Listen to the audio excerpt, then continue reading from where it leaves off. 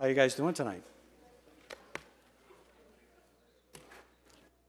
I think we're on time, so that's a good thing.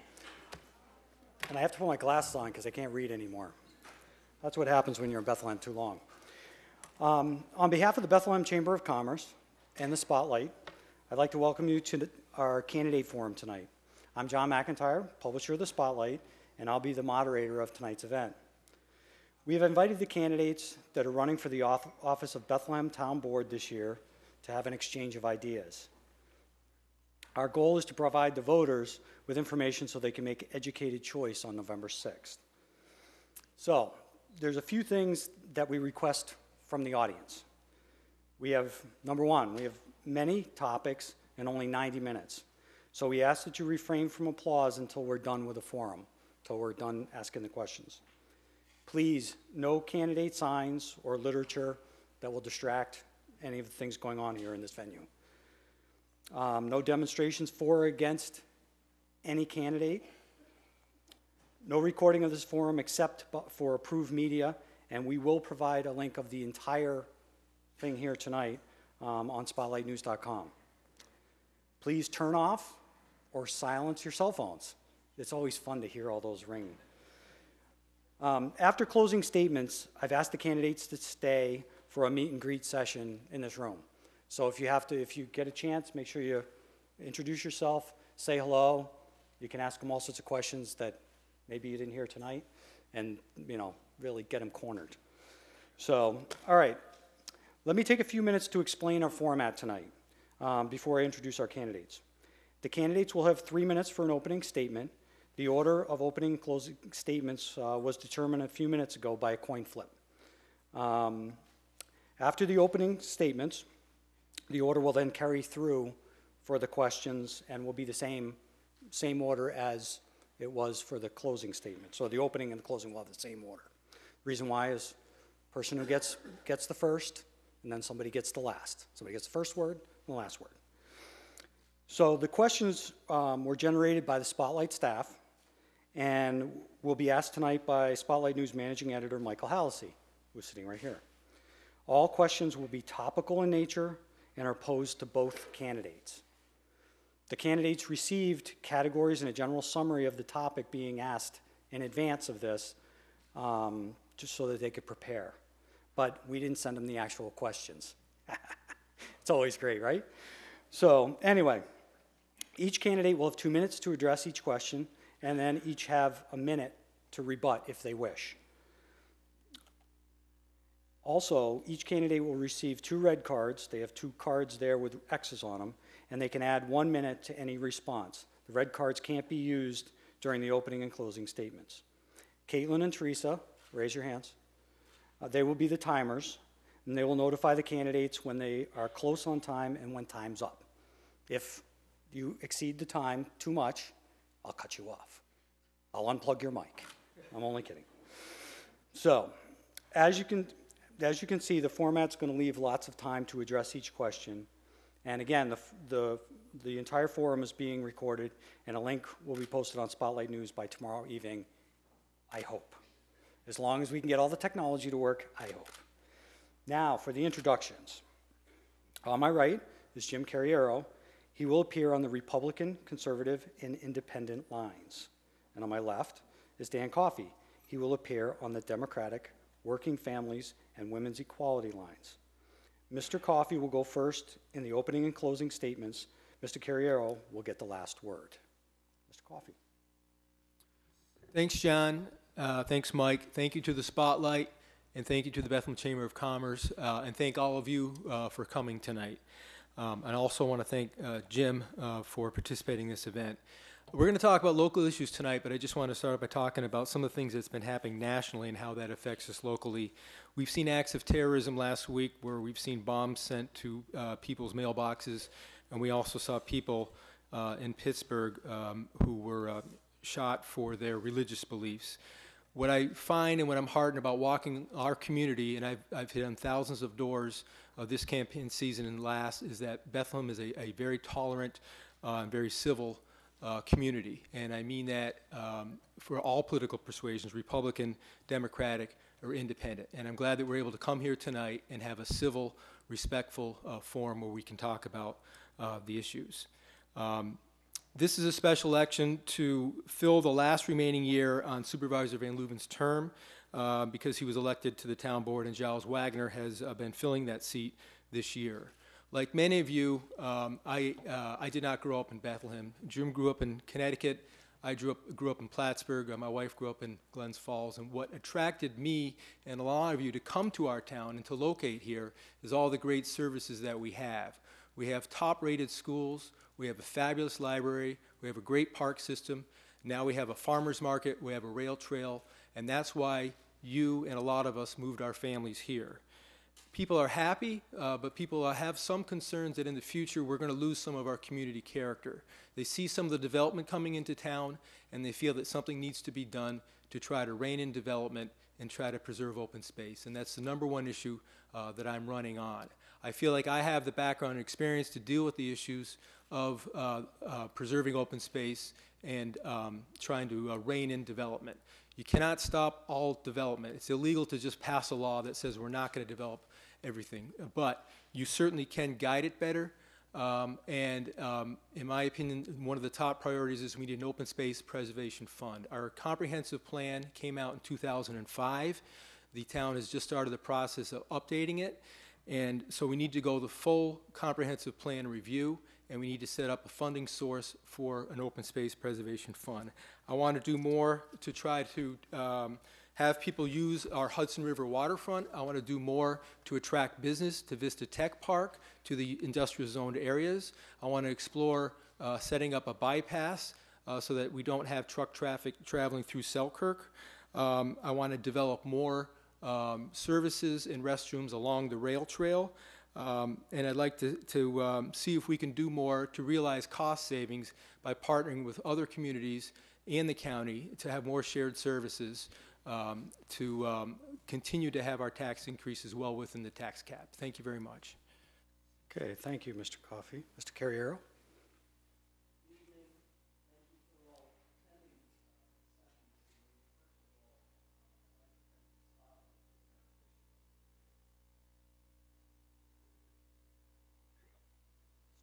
Okay, good evening.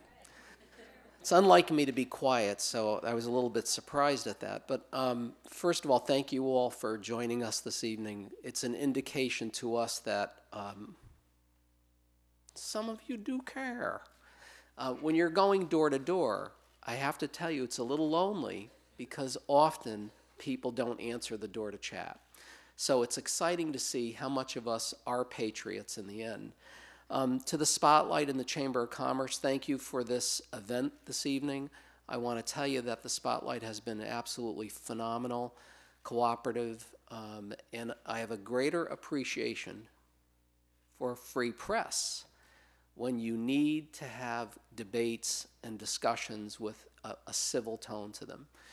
I am deeply concerned about the nature of what we saw the past 2 weeks with bomb scares and people being shot as they prayed. This is bizarre. And I think we need to make sure that we hold on to the values that we are a people that can talk to each other, have disagreements, and have civil discourse. But more importantly, that there's a representation of all sides to issues, and that even the minority gets to be heard here so that they don't grow discontent and angry with our form of government. The most important part of this evening is the exchange of ideas. And although on many issues, Mr. Coffey and I both agree, and I find him to be a very gracious, reasonable human being, there are different ways that we may be able to accomplish the same things. So in my career and my experience, it is bringing people together from diverse opinions, having debate, dealing with the issues that may be causing conflict, and finding resolutions. So if you find that I tend to be a mediator, a person that wants to find the center and bring sides together, then that's true. If you want dramatic outbursts of anger and fury, that's not me.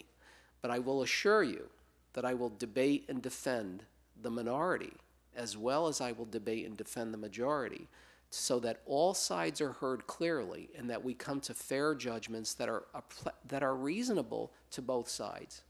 Thank you. Okay, great. Now I'm going to turn it over to Mike Hallisey, and we'll start with the questions. Gentlemen, thank you very much. A house divided cannot stand. Explain your approach to working with people you disagree with on policy issues, and how do you find common ground to best govern? Mr. Coffey? Oh, I started off tonight to talk about civility, and civility is not a Republican or Democratic value. I do believe it's a Bethlehem value. I served in this room on the planning board for 1 year and on the zoning board for 7 years. We did not always agree with each other. Sometimes we had very strongly held opinions. Sometimes the vote were 3-2 and I was in the majority. Sometimes 3-2 and I was in the minority. But we were always very respectful, and we always listened to each other, and we were always civil towards each other.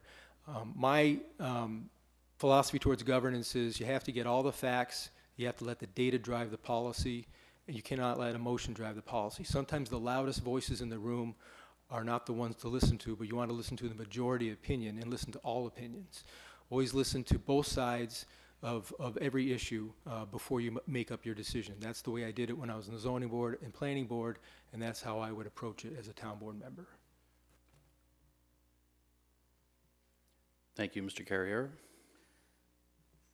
Consensus building in different circumstances requires different talents, but essentially, you have to have good communications with people. Because I really like people, I find it easy to question them about where they are and where they're coming from. In business, conflict is constant. Whether you're reviewing a loan or you're reviewing a request of a government or of a school district to provide a certain service or provide funding for their programs, conflict is constant. Resolution, though, takes talented people. Bringing people together in teams to work together in the private enterprise environment is extremely difficult because everyone is very strong-willed. So I had to become better talented at working with people and getting their opinions out on the table first in order to build teams, in order to build good results. In the public sector, though, you have a more challenging environment, and that is the voter. And so the way to deal with that is to go to them and have constant contact with them and get their feedback and direction. In doing that, you begin to develop opinions. Working with boards requires that you take that input and talent of working with people and understanding them and their agendas, the diversity of it, and bringing that to the board to draw conclusions from. Thank you. Do you have a 1 minute? Just 1 minute. Just obviously, Jim and I agree on most of this. The important thing, as we both emphasize, is to be able to listen to everybody, be respectful, not keep it personal. And at some days when you're going to disagree, you can disagree civilly because the next day you may agree on something. Try not to govern from a philosophical standpoint, but just govern from a fact-based standpoint when trying to do the best policy. I've worked for large law firms. I've worked for small law firms. I manage a 2-person law firm right now. So I've had different environments. I've also worked for the federal government. I've worked in local government, and I've worked in the private sector. So I've had a variety of opportunities to work with a variety of people in different situations. Thank you, sir. The next question goes to Rebuttal. another rebuttal? Yeah. So let me give you an example of where there's real intense conflict in a community. In Grafton, Mass., we had a water system that was being managed by a private company. The system was just slowly turning into a disaster for the community. And we decided, a group of us, that we had to bring the water district from a private corporation to a public entity. And who do you think had to convince the community that it had cash flow, that it had a 40-year payback, that it could make money for us, and we can reinvest in it? I had to do that. And I had to do it with the confidence of knowing the numbers I was giving these people, the voters, that they would hold up. So the other night, I woke up at 3 in the morning and said, oh my God, did the Grafton Water District work? Because now it's been 20, 30 years. So I went online and I got their financial performance. And by the good grace of God and my training and education, it worked. I didn't do it alone. It took a group of us, and we had to convince the voters of this. Thank you. Okay. Now, next question. My apologies before. The next question goes to Mr. Carriero. Since both of you are not currently on the town board, you both have an outside perspective. What areas is the current town board governing in a successful way, and or what concerns do you plan to address?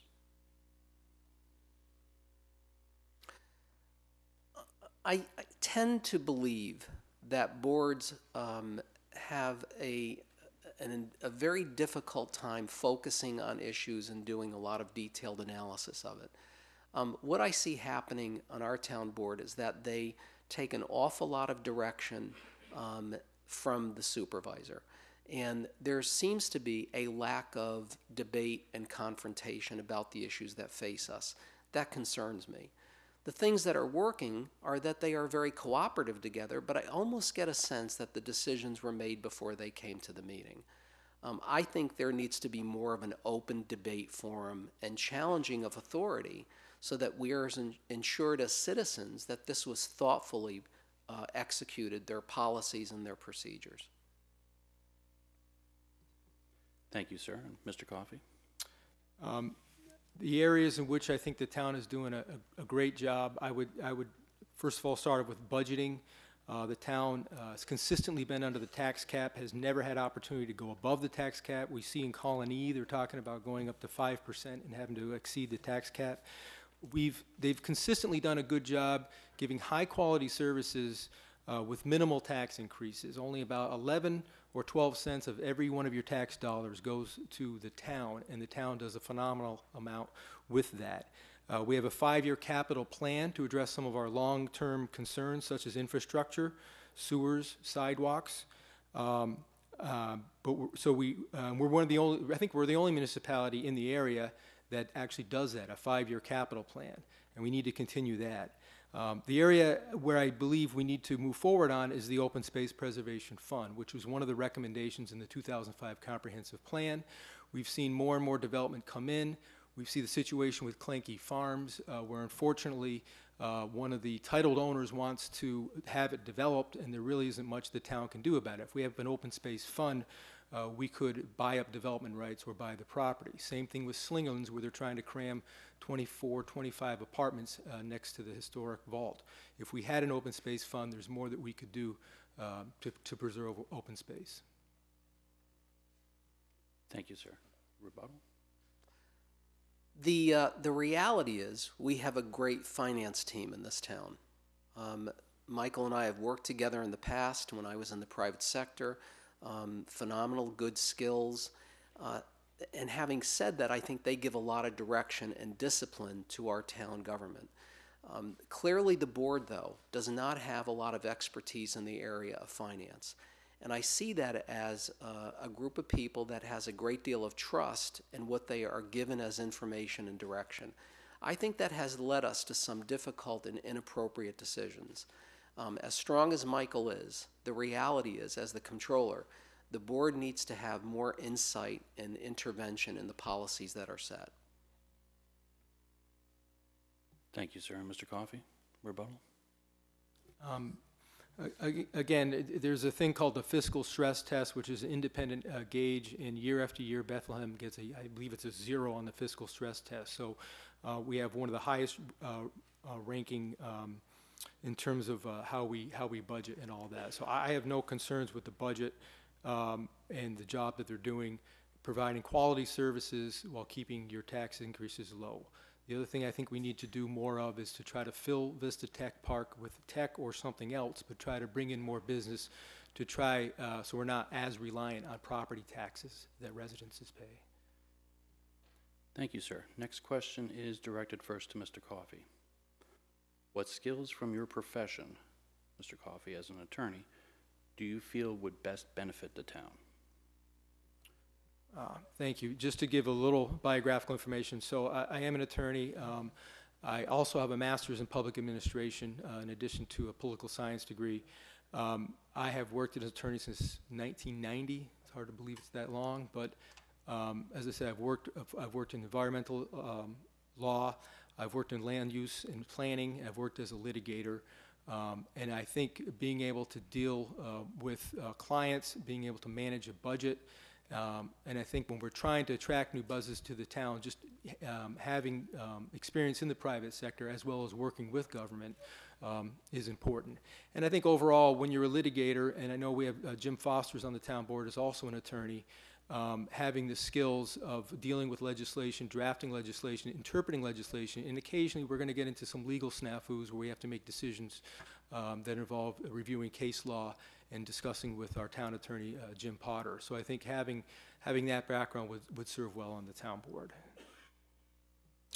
Thank you, sir. And Mr. Carriero. So let's look at some of the things in our budget for a moment. I didn't realize until I went to the recent budget session for the town that we're paying $1.7 million a year to buy water. Now, as I traveled throughout this community, I heard many people say to me, our water bills are outrageous. Well, I think I discovered why. We bought a $10 million treatment plant that we're paying for. We're paying $1.7 million a year to the city of Albany to buy water. I think we might be better served to have bought a battleship, taken water off of the Atlantic Ocean and recycled it than to have paid these kind of dollars for water. We're into this contract for $25 million plus a $10 million plant. I'm not sure that was the best solution. If it was, no one has proven that to me. And having the fiscal ability to analyze and cash flow a project, not just for this year or 5 years, but for 25 or 30 years, is a strength. Having to deal with conflict in this process is you need to look at the long term and the impact of these contracts. $35 million in 15 years for water is a lot of money. So maybe we're fiscally appropriate in how we allocate it and pay for it, but you're paying for it. And I'm suggesting to you there might have been other ways to do this, that if we looked at it as a $35 million investment with another 5 years to go, we might have thought differently of that. So fiscal prudence, you can fit the numbers into the categories if you have the ability to tax. Are they logical? Not necessarily. And that's what talent I would bring to the table. Having counseled governments and set debt for them and having to present that to voters to convince them is an experience I've had, and it worked. As a banker, I had to counsel them on the right way to do these things and what not to do.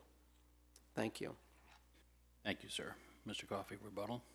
Sure. Again, the question was about background experience. I do have some thoughts about water, but we'll save that because I assume that's going to be a future question. I've had a chance to deal with budgets, both as running my law practice, but also I was privileged enough to be the president of the Bar Association, also treasurer of it, when we had to review balance sheets, we had to review income statements every month, and we had to balance our books. And we had a structural deficit when I started as president of the Bar Association. We had to make some difficult decisions, and we were able to balance our budget. So I feel I bring, and I also worked a long time ago for the Congressional Budget Office and the General Accounting Office in Washington. So I do feel I bring some public sector budgeting skills to the position. Thank you. And Mr. Carriero. So budgeting in a bank is truly a nightmare.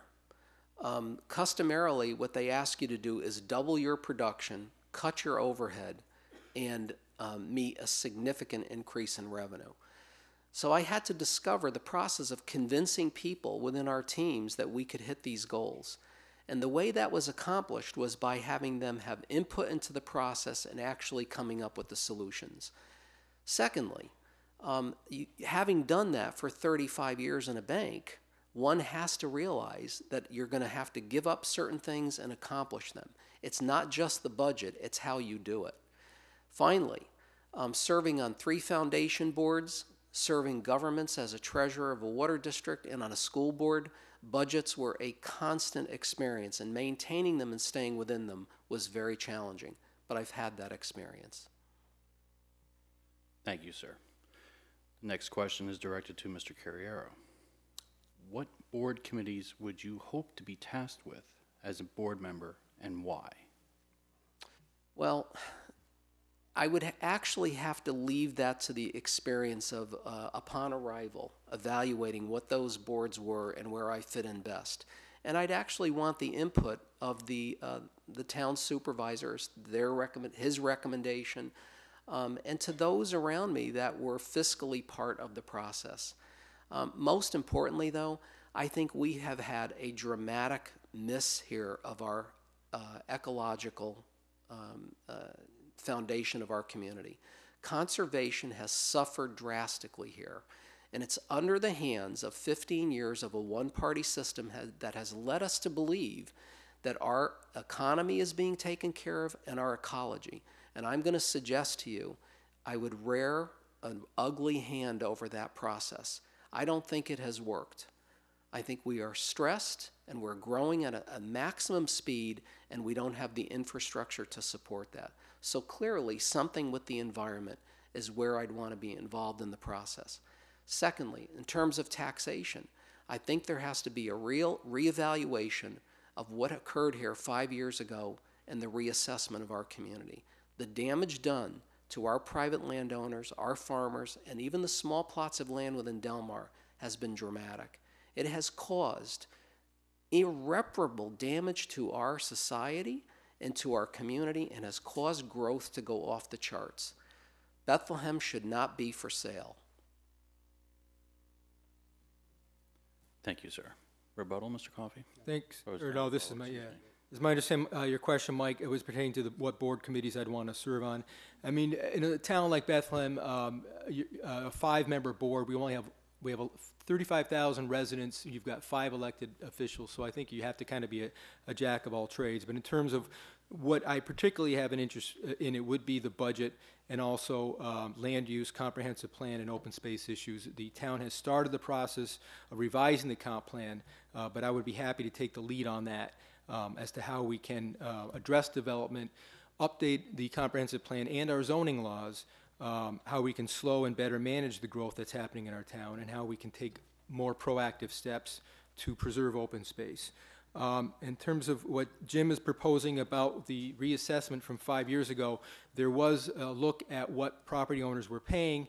The vast majority of residents in town saw a tax decrease. I'm assuming most of you, show of how many of you own less than an acre of land in town? I'm assuming most people in town own less than an acre, as do I. I think what Jim's proposing is give a tax break to the large landowners, which would mean everybody in this room that owns less than an acre would have their taxes go up. I'm not in favor of that. I think everyone should be taxed fairly, and that we should have programs like the Conservation Easement Program in place so that when people are stressed, if they sign a pledge that they are not going to develop their land, we will give them a tax break. And farmers have, if they have more than 7 acres, there's a farmland exemption which is available to farmers where they get an 80% tax break. So yes, we need to preserve open space, but we can't just simply give large landowners a tax break, because that would cause everyone else's taxes to increase. Thank you, sir. Rebuttal? So I'm not at all suggesting that the tax burden be shifted back to the homeowner. That's not what I'm suggesting. What I'm saying is that if we believed in conservation, we would not have raised the taxes on those private lands and farms as dramatically as we did. Moderation is not a bad thing. We went too far. We're now living with the impact of that in our society. Walk out your door and look at the property that's being developed. I can't get up in the morning without hearing trees falling in the short distance from me. That's a shocking reality that taxation had an impact on us to this degree. We would not be in this fix had we been more moderate in our approach to increasing taxes. It was unnecessary to go to this dramatic step. Now the question is, what was done with the money that was used? And I'm going to get into that further, but I think the priorities were inappropriate. Go look at the station that's being built on Adams Street, please. Thank you very much, sir. Mr. Coffey? Again, I'm not here to litigate the past. I'm not here to say whether the process of reassessment should have been phased in over time or not. All I can say is if I'm elected going forward, what would I propose? And I do not propose reversing the clock and giving tax breaks to large landowners, because the only way to pay for it would be to raise everyone else's taxes or to bust through the tax cap, and that's not something I'm prepared to do.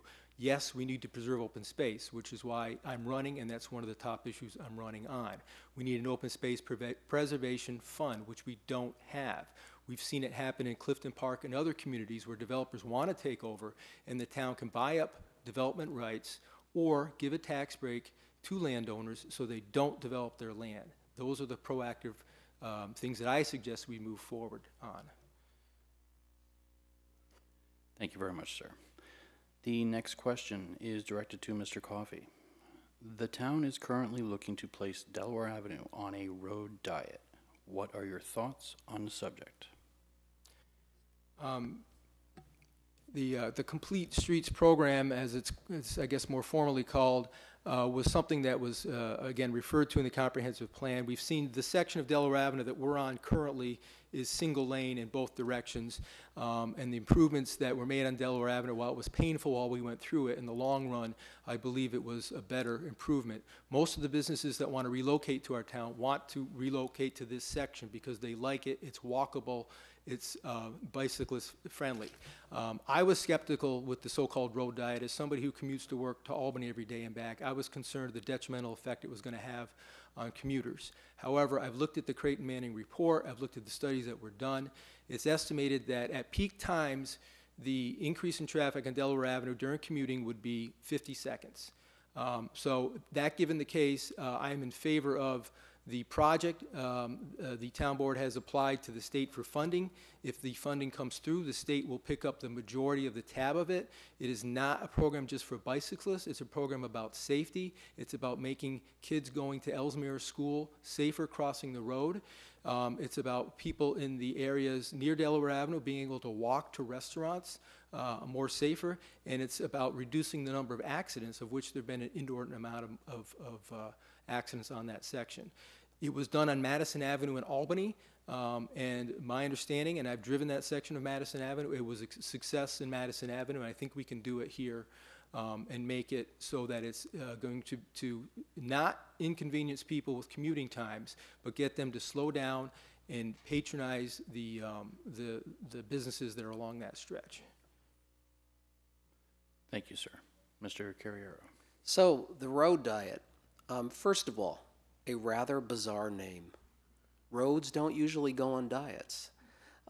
The impact of this, though, is going to be that businesses on that avenue are going to be seeing less traffic, more difficulty getting in and getting out of them. So I spent 3 days campaigning on Delaware Avenue to see what this traffic was. And I have to tell you, the car traffic was heavy. There were 2 bikers one morning that rode into work on Delaware Avenue. On a Saturday, where we had thousands of cars going to the farmer's market and the St. Thomas Blessing of the Animals, I saw 4 families walk down the sidewalk and 1 biker. Where is this demand that we make this significant a change after we've just redone the road? And I'm going to suggest to you that it was appealing to an interest group that would be vocal and demanding. The consequence is that we're going to find ourselves in a position where businesses that are paying 2 taxes, one for the taxes on their property to maintain their business, and the second for their home taxes, that business has to yield them double the taxation that anyone else would have to deal with as a homeowner. These are significant impacts. In the study that was done for the town, 3/4 of a page dealt with the issue of economic impact. I'm going to suggest to you it wasn't a fair analysis. Thank you. Thank you, sir. Mr. Coffey, rebuttal. Again, my understanding is the majority of businesses that have contacted Town Hall and want to locate here want to locate on the section that's single lane only because they find that preferable. It is not just about how many people currently are biking and walking, but it's about if you make it safer, more people will do it, because right now you're kind of taking your life on your hand walking across that section of Delaware Avenue. There was a series of public forums. People were asked to weigh in. The public voted in favor of the road diet. There was a survey by the Chamber of Commerce, and the majority of businesses, not all of them, but the majority of businesses along that stretch want this so-called road diet. It's going to be an improvement, and at least the majority of businesses along that stretch believe it's going to result in an increase of people walking, driving to their businesses on Delaware Avenue. Delaware Avenue is not a freeway. You're not racing to get from one place to another. It's not Central Avenue. It's not Wolf Road. It's the heart of our community. And in order to keep it the heart of our community, I believe that this is a fair proposal. Thank you, sir. Mr. Carriero. So I visited with 2 fire departments in town to ask them their opinions. And they both said to me that they were deeply concerned about the impact of this on fire safety, that they're having trouble now getting in and out of the schools and out of the businesses. And they indicated to me that they felt that this was not a preferable move. Now, it wasn't a survey, but it was an interview. And I'm going to suggest to you that the businesses I spoke to were not supportive of another upgrading of that avenue that's going to disrupt business for a significant period of time. This is costly to us. These events, we want these small businesses here. The businesses coming in are not the majority. It's those that are here trying to make a living and pay their personal property taxes and the tax on their business. That's significant. In one case, the school tax alone for one business out there was $8,000. That means that business has to yield $16,000 in order to pay their school taxes. That's significant. Thank you, sir. With the next question is directed to Mr. Carriero. With the road diet coming and knowing the hardships the businesses felt during the 2017 Delaware Avenue construction, what do you propose to help local businesses survive during the construction? Well, I think, first of all, it's time to revisit the issue, that we're not there yet. We didn't get approval, and we could reverse this process. Secondly, I think it's time to put them in a room and say, what do you want us to do? How would you deal with this, since it's going to directly infect and affect your ability to pay taxes and generate revenue? Why not have the people that it's going to have the biggest impact on sit in this room and give an opinion? I'll tell you why. Because we're going to be afraid to hear what the answer is. They're frightened. They're frightened by the changes that we've made here to our community and the impact it's going to have on them. This is their family's livelihood. Now, I've participated more and more with them to understand what their needs are, and some of them have gone through a very difficult time, substantial reduction in business through that reconstruction of the road. It was torturous. In one case, a cafe was down 60% and had to lay off their staff, and had the woman who owned it had to manage and serve food along with the chef in order to stay in business. That's real hardcore direct impact.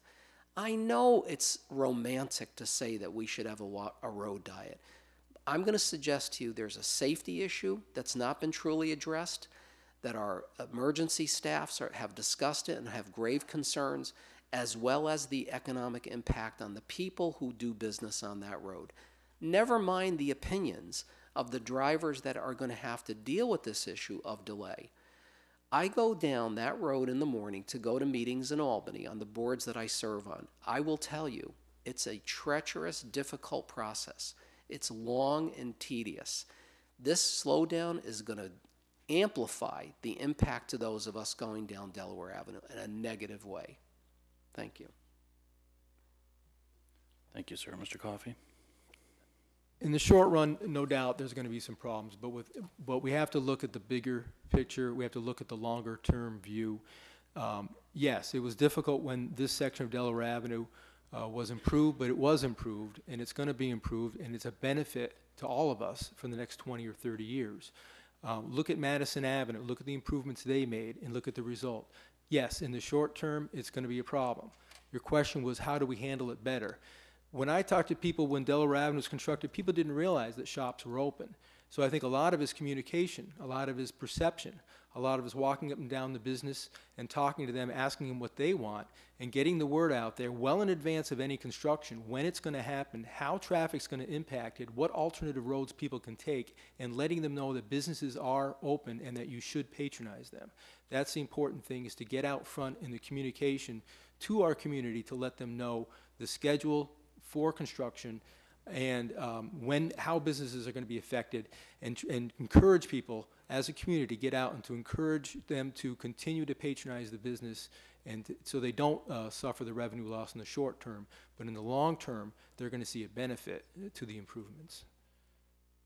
Thank you, sir. Mr. Carriero. Mr. Coffey, that logic does not play. Going to people and telling them that we want you to continue to use businesses that are blocked, that are inoperable, that you can't get in and out of easily, as you have backed up traffic in addition to that, is not appropriate. You can't appeal to a group of people to use businesses when it's difficult to get in and out of there as consumers. They're not walking to these businesses now. The sidewalks are not being used, yet we feel it necessary to dig them up and start this all over again. This is just torture to this business community, inappropriately so. Now, that doesn't mean it's a bad idea and that there's some compromising way we might be able to figure out how to do things. Instead of saying either all diet or no diet, why don't we sit down with those businesses and say, how do we do this so that we both win? That's the logic of speaking to people and getting their participation, as opposed to an interest group. Thank you, sir. Mr. Coffey. To be clear, I'm not asking that we tell people to go patronize businesses that are blocked or inoperable. Rather, we need to communicate when businesses are open and accessible, to make sure we communicate the schedule for construction, that it be done in phases, and that we let people know that such and such a restaurant or business is open, and here's when it's going to be closed, and that we make sure the construction sticks to the schedule. So again, it's about communicating, yes, you can get there, it's open, and here's the alternative routes. We're not asking you to go to some place that's blocked or inaccessible, but rather it is accessible, and to get over the perception some people have, oh my God, it's a mess down in Delaware River, I don't want to go there. We need to make sure that we get out front and let people know that everything's okay, and that yes, you can drive to certain businesses and patronize them. Thank you, sir. The next question is directed to Mr. Coffey. Town residents have voiced concerns over increased development changing the character of our town. Would you oppose or favor a moratorium on developments pending the adoption of the town's new comprehensive plan? Yes, I would be in favor of a moratorium. A moratorium, in order to be legal, and so we don't get sued and have it overturned, it has to be reasonable as to length, and it has to be reasonable as to what we're going to do a moratorium on. We cannot just do a blanket moratorium. For example, we want more businesses to come into our town, so we want to make sure we carve out a moratorium on multi-unit structures, like what's going on in Slingerlands, what's going on in the old Clanky property, Rockefeller Road, other Wemple Road, all these areas of town. We want to have a carve-out moratorium to put a pause on it so we can take a look at the comprehensive plan, update the zoning laws, set up an open space preservation fund so that when the moratorium ends, we will be able to go in and buy up property rights and preserve some of that property. So yes, I am in favor of a moratorium, but it's got to be a targeted moratorium, so we're not telling the business community that Bethlehem isn't open. We got to make sure that we continue to welcome businesses, but that we do something about the multi-family townhouses, apartment buildings, and all the other developments. If a single-family home wants to go in, certainly that's acceptable. But if somebody wants to cram 40 or 50 single-family homes in, I would be in favor of a short-term moratorium while we hit the pause button and take a look at the bigger issues affecting our town. Thank you, sir. Mr. Carriero. I would respectfully disagree. I think a moratorium is going to build up more pressure and more demand for construction once it's over. We've been through this rain dance before. This is not the first time. The reality is that we are so backed up with requests for development right now that our infrastructure can't support it. It's going to strain our school system. It's going to strain our roads. It's going to increase traffic. It's dramatic. Why did this happen? Because the management of this town chose to open up the spigot by overtaxation and then having the ability and wanting the ability to provide more services so that it could increase overhead. This is not a prudent method to deal with the reality of the situation. We are in a growth mode because the people leading this community put us in that predicament. That is the danger. to allow us to believe that another comprehensive plan, which I do favor, is going to prevent the same mistakes is not appropriate. We had an opportunity in that last comprehensive plan. 20 years ago, we were talking about plans. Here are documents from 15 years ago when our new government came in that said all the same things we're talking about today, and they're not resolved. So stopping development doesn't make sense. Maybe what we should have done is having proper zoning enforcement and stop giving out the ability to vacate those rules. Maybe that legally would have been the proper way to say, these are the rules for zoning, you can't do this. We didn't do that. We've allowed this construction and these things not to be fulfilled by the fact that we're saying to people, we're going to make allowances for your position or the construction of your facility against the zoning laws. That's why it's called the Zoning Board of Appeals. So consequently, those exceptions have only made the situation more complicated and allowed further development. Mr. Coffey. Again, the question was about moratorium. A moratorium is not going to solve problems in the long run, but I do believe it's good in a short term to hit the pause button so we could take a look and try to stop some of the developments that are going on right now. I've looked at the number of building permits. They are not up dramatically. There has not been some kind of sudden surge. And in fact, after the 2008 financial collapse, there was actually a decline in new projects coming in. There's much we can do on open space if we can leverage state money. If we can come up with 25%, the state can match at 75%, and we can buy up property rights, where the town does not have to be the titled owner of the property and be stuck with maintaining it, but you can pay a farmer or someone else who has open space to keep that space open. I agree with Jim that we need to look at the zoning laws. That would be part of the comprehensive plan. We have, I believe, 16 different zoning districts. As characters of neighborhoods change, you need to take a look at your zoning laws. You need to update them. The comprehensive plan talks about an open space fund, and it hasn't been done. We need to meet the goals of the comp plan. Mr. Carriero. So let's talk about conservation.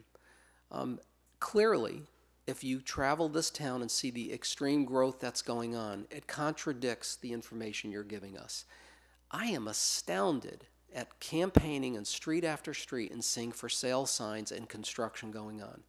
I'm sorry, something extraordinary is happening here. We're losing our town. This cycle of boom and bust is not in our experience. We're having boom after boom. That's a real issue. Talking about conservation, though, means you need to put some teeth into it. And that previous conservation plan supposedly was supposed to do that. Why didn't it do it? Because the people that are interpreting the plan really wanted development. And the consequence of that is the overdevelopment that we're experiencing. Now, there are other ways to fund conservation. Borrowing money and then paying debt on it is not a great idea. Thank you, sir. All right, the next question is directed to Mr. Carriero. The Route 9W corridor was addressed as a focal point in the previous comprehensive plan. What issues do you see with the current state around Walmart and Price Chopper in Glenmont? Well, the issue really is it's almost impossible to get there. So whatever planning we do, we have to accept the fact that the volume of traffic there is not just Bethlehem residents. 44,000 cars a day and trucks are going one way up 9W. I've stood out there now for 7 mornings waving to people. I know, it's a little silly, but I got a lot of attention. And I will tell you, I've had trucks almost blow me off the road, cars speeding by at incredible speeds. The intensity of it is unbelievable. I'm not opposed to a traffic methodology that might slow that down some by having the roundabout, but I'm telling you there are serious problems with the roundabout. And the people that have brought it up in Glenmont at the school this summer talked about the fact, would children be able to cross that road with a bicycle? There's no way. Would bikers be able to go into a roundabout? It would be highly dangerous. Knowing the size of the trucks coming out of Lafarge and the depth of them, it's shocking to believe they're going to be able to make a roundabout that would be able to deal with that issue. I'm not really sure there's a solution when you have the largest employers in the capital region down the road called the state. We are blessed to have Albany Med, the state of New York, and St. Peter's here. But the consequence of that is 9W traffic is not just ours, it's Schoharie County, it's Greene County, and it's Bethlehem, and it is intense.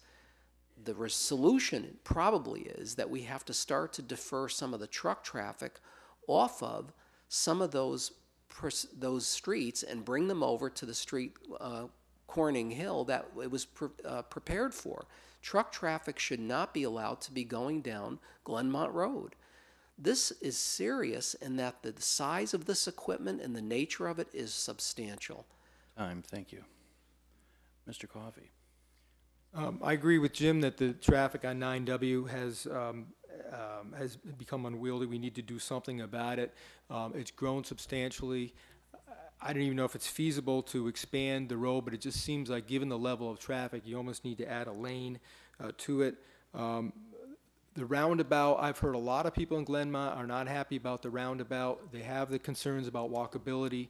I know the ones, roundabouts that went in up north in Slingerlands in 85 seem to move traffic better. It takes a while for people to learn how to manage the roundabout, but once you learn it, generally the roundabout gets traffic to move smoother. I understand that the issues with walkability have been raised for the planning board. I understand that they've addressed them and that they've assured that when the roundabout goes in, they're going to have it appropriately laned so that people can walk through it. I agree that we need to redirect some of the truck traffic. I talked about the Selkirk bypass. There may be some way that we can take some of that truck traffic off of 9W and divert it. Although some of the businesses like Walmart, they're going to need to get trucks, or perhaps we can talk to them about doing it at non-peak times. Thank you, sir. Mr. Carriero, do you have a rebuttal? Well, again, I think it's one of those very difficult issues that we're facing. More growth in our town is going to develop more traffic on these roads. So it's going to have to come back to how do we deal with growth?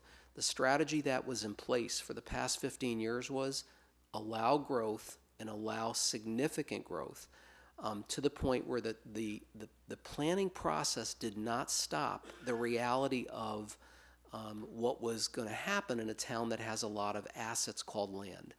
What we have now, though, is we're at a crossroads where we have to figure out how do we maintain this? How do we maintain the setting that we all came here for?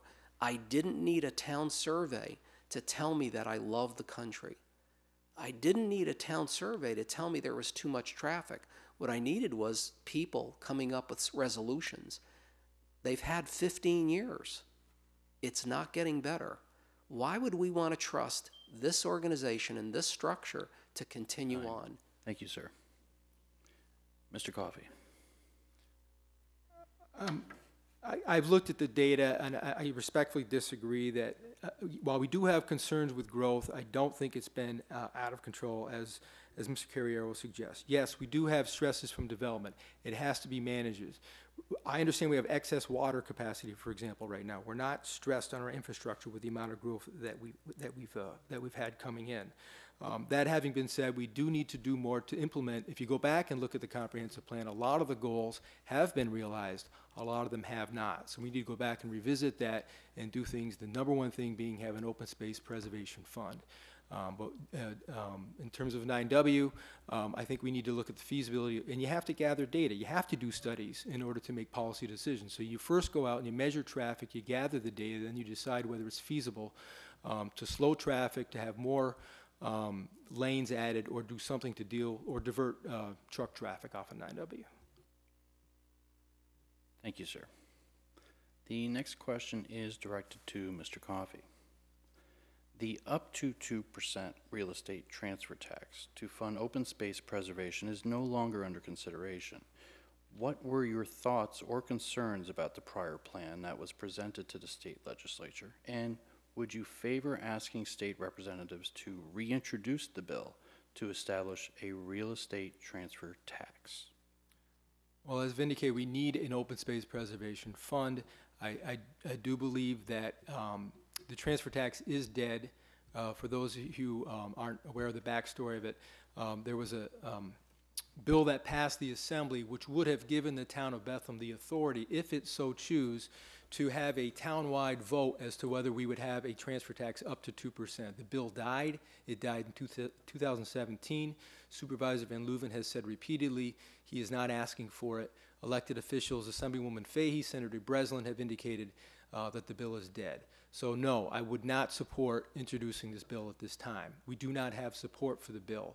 I would never support passing a bill, even through one house of a state assembly, unless there's public support for it. I think we put the cart before the horse. I think we should have had a series of public hearings. We should have asked for public input. We should have decided a variety of methods for funding open space. And only after we went through that process should we have decided on a funding method. One method is the transfer tax. One method is have the developers pay. Right now, developers have to pay into what's called a parkland set-aside. Perhaps we could repurpose parkland set-aside to have that go to open space, which is what Clifton Park does. The other alternative is have everybody's property taxes go up to pay for open space, and I'm not sure people want to do that. So I think the first step is to have public hearings, get the grassroots support, get the people to come out, have that conversation, and then only if the people want it would you move forward with any kind of legislation to set up an open space fund. But we're not there yet, and I would not support reintroducing this transfer tax bill.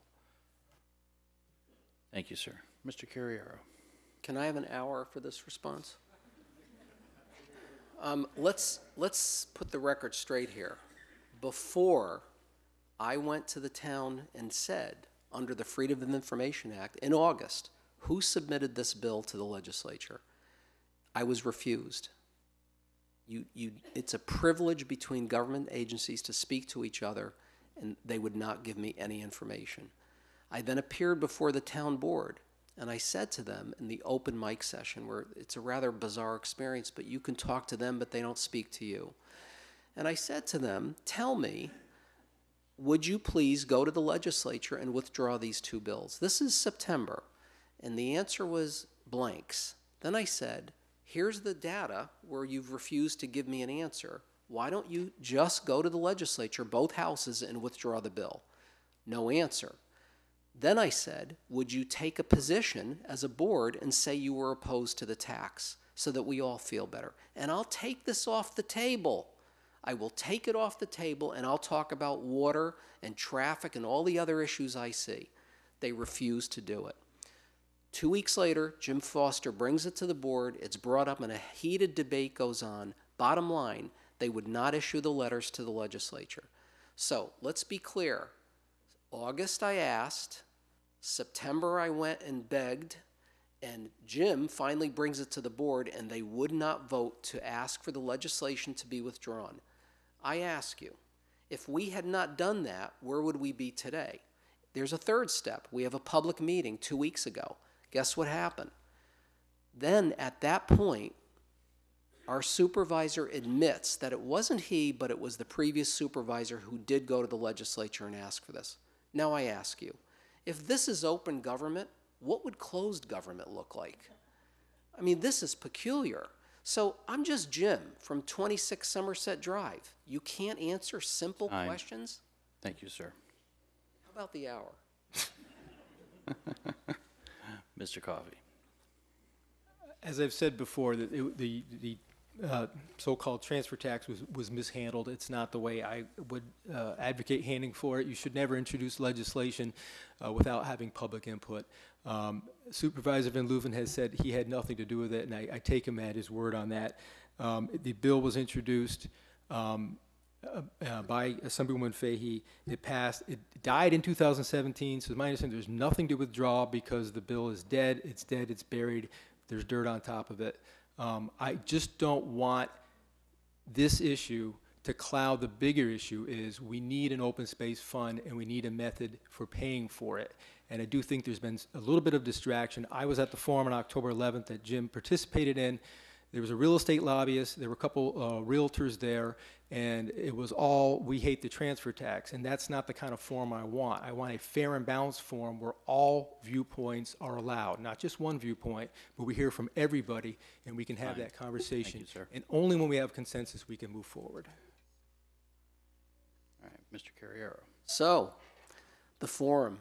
Public was invited. You know, you talked about having those public meetings where you invite people. We did that. An interesting development